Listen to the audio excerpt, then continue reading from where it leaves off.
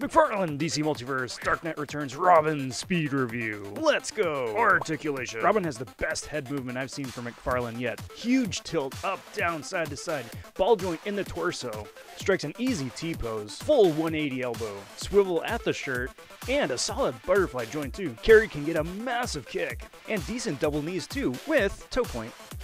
Great thing about this figure is that she poses wonderfully with various Batman lines. Accessories. She comes with a super cartoony slingshot, but because of her wonderful articulation, she can actually hold and use it. David and Goliath. I need to make special note too of the head sculpt. It is spot on to the comics. It is manufactured very well. The glasses are a nice touch. Carrie Kelley ROBIN, the definitive version of this character and a huge benchmark for McFarlane. Amazing movement, so much fun. 10 out of 10. Mutant and Son of Batman.